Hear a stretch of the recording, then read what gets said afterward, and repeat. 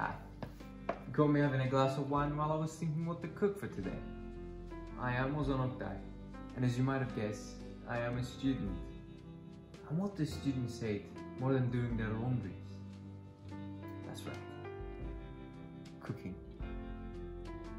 Today I'll be showing you how to make the best homemade chicken Alfredo.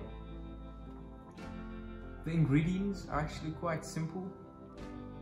They are 1 tablespoon of olive oil, thyme, salt and pepper, heavy cream, 1 chicken breast, 1 mushroom, garlic, and of course, pasta.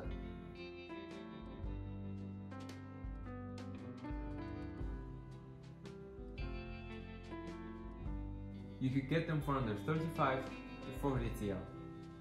Let's begin. Shall we?